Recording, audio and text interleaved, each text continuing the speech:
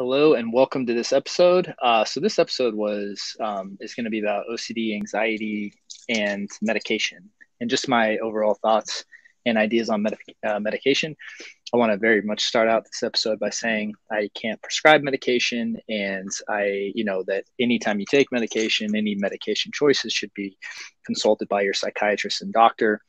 I just want to share essentially kind of my take and my experience personally, as well as, from just the general research that I've consumed on medication when it comes to, using it with recovery.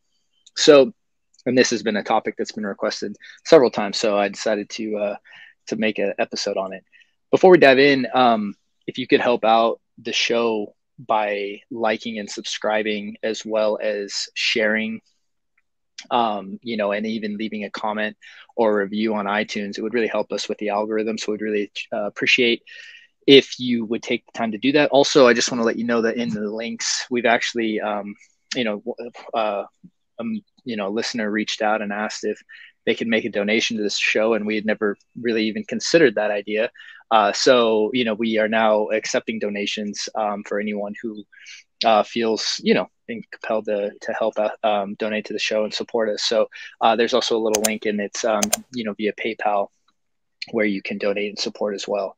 So we appreciate any and all support that you're willing to give. So let's go ahead and dive into the idea of medication. Now, first off, we need to understand that there are obviously so many types of medication that one could be considering on this journey, just depending on where you are. And I know the initial desire for medication is always like, hey, I want to take a medication so I don't feel this, or I don't, I don't have these, I can get rid of these thoughts or calm my system down and all that. Now, I want to be transparent that when I was first really struggling, it's medication was definitely something that I had considered. I kind of went into this, I was really resistant to it. And then I was like, okay, a little more considering of it. Right. And after looking back on everything, the evidence is quite clear that the best results seem to be in the studies, people that do the combination of the behavioral therapy along with medication. And specifically what we're talking about there is usually SSRIs, or selective serotonin reuptake inhibitors. I think they just call them SRIs now. I really don't know. So these, and there's generic, and on like the International OCD Foundation, they have, kind of the different medications that they recommend. So you can check that out. And you can obviously talk to your doctor as well. But when you're talking about an SSRI, essentially what we're talking about here is the serotonin, right? Being transmitted from neuron to neuron in your brain. And what's happening, you kind of got to think of it like this. This was the best explanation I ever heard. And it was in my, I think a neuropsych class long time ago. So maybe this isn't even a valid explanation anymore. I don't know what we know now, but it just always stuck with me. So picture this little, AirPod holder here as, a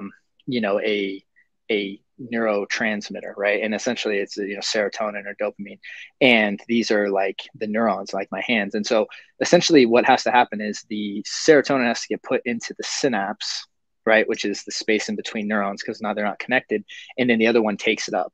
And what's happening is it's putting it in and taking it back and taking it back, and so the transition isn't happening. So a reuptake inhibitor is when it is forced to keep it there long enough so it can help the production of the flow of serotonin in the brain.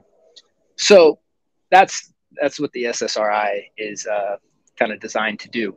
Not that it really matters, but I just wanted to kind of help you understand that in a second, because I just really liked, I can't even remember my teacher's name, but man, I just remember that visual so well when she was explaining it. Probably because I was really struggling at the time, so I was really interested in what she was saying. So the SSRIs are, and along with behavioral therapy, have been shown to be very effective, working in simultaneous, or, in conjunction, and how I would think of medication on this journey in any state is really this idea of like, if we were, this is what I tell most of my clients, right? Because I don't prescribe medication. I leave medication as a choice up to anyone, whatever they want to do on this journey.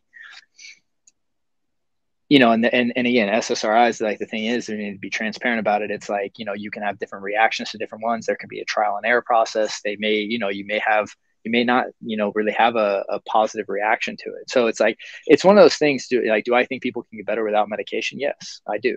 Right. Did I take medication on my journey? Yes, I did. And I took an SSRI, and, my thought on medication personally was always like the minimal effective dose.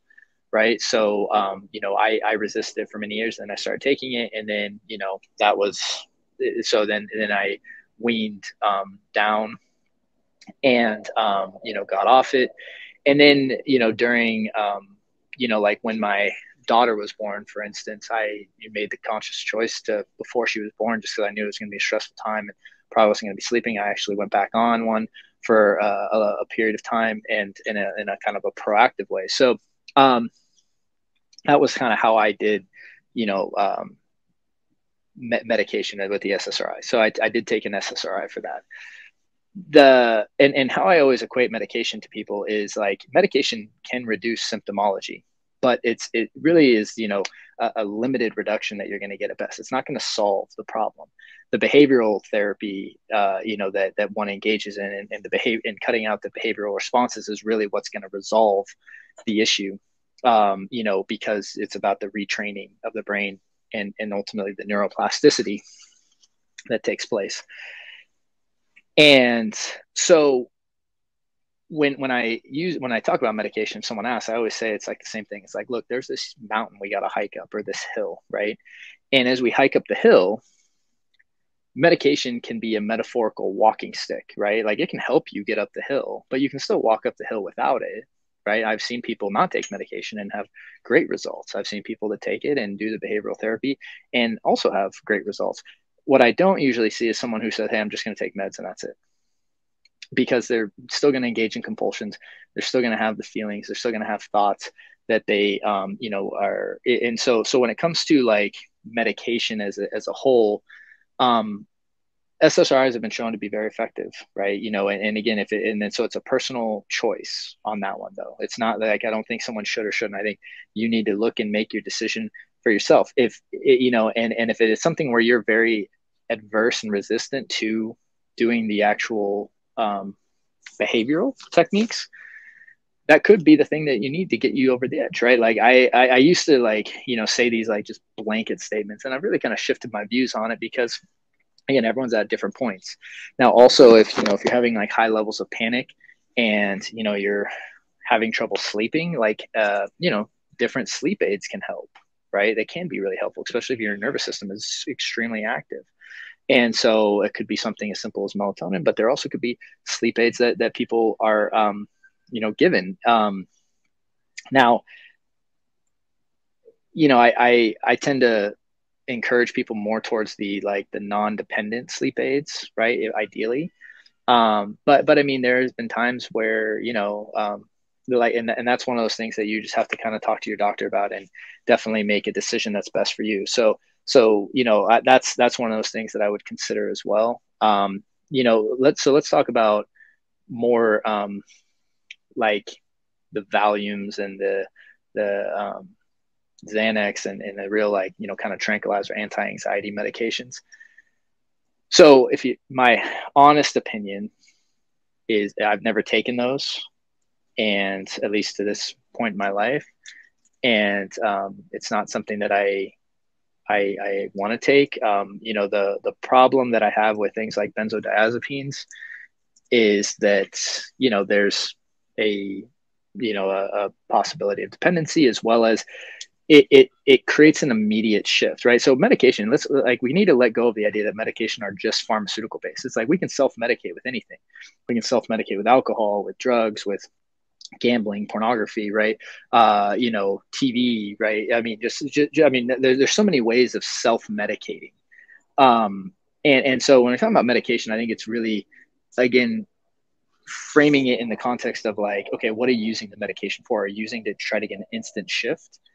And if that's the case, then, you got to realize about training your brain. Well, if you're taking something every time you feel anxious because you don't want to feel anxious, well, you're training your brain that anxiety is dangerous and something that you don't have the ability to experience. So things like the, the anti-anxiety medications that actually cause like a real reduction in the nervous system, especially consistently for a long period of time, that's something if I'll say I don't really support, because it doesn't provide a long-term solution.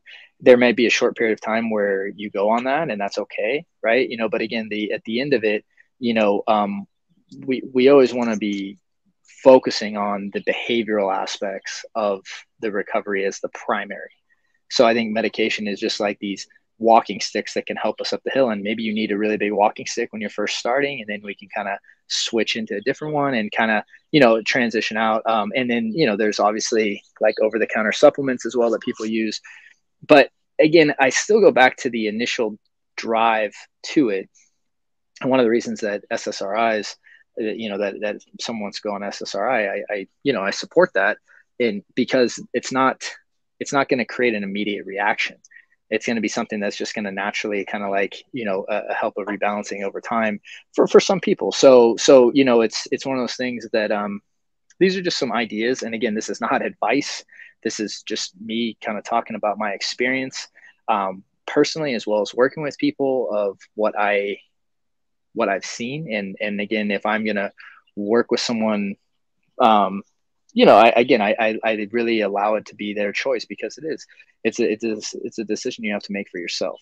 And there's no right way to do this. It really is just going back to the end goal of why we're doing it in the first place. And, if you're looking for that quick, I need to get rid of this period. And the thing is, there are medications that do that, but that trains us on a conditioning level that, again, anxiety is bad. So we keep wanting that. And also, it doesn't help us really engage in the behavioral tools when anxiety surfaces to actually help us learn how to feel our feelings and go through that process. So there's just some ideas on medication. And, again, it's not something that I prescribe. So it's something that if you want to check out on your journey, please talk to your doctor, talk to your psychiatrist, and, make the best decision for you. And that's the thing I would say, is always make what you believe to be aligned with the best decision for you. And that's the best thing you can do. So please don't think that because I took SSRIs that means you should, or vice versa. It doesn't. This is just what I did, right? And it's a thing where I think meds can be used in a great way to support someone's recovery. I really believe that. It's just a matter of really making sure you're getting in and talking with a doctor or a psychiatrist that also shares what you want long term. So being willing to share that. And if a psychiatrist doesn't align with you, and you're not in alignment with what they're saying, then go see a different one. And same with the therapist. It's like, if you're not in alignment with what's being said, or what you're, and they're not supporting, kind of, you aren't seeing eye to eye and stuff, please don't take that someone's opinion and just as the end all be all. It's like, really do your own research, do your own due diligence, and make the best decision for yourself. So that's what I would say about medication. Hope this was helpful. And again, we have a little link down in the notes for a free resource over at Restored Minds. We also have definitely programs and support as well at Restored Minds for you on this journey. So thank you so much for hanging out today, and wish you guys a great week. And I look forward to seeing you on the next episode. Take care. Thank you so much for watching that video. And so if you're struggling with OCD and anxiety, I just wanted to let you know that we have a free training for you over at Restored Minds, where you can start learning how to use our AAA response to really break out of that loop and ultimately take back control of your life. And all you need to do to access is just click the little link below, and you'll be taken to a page where you can register today. Thank you so much.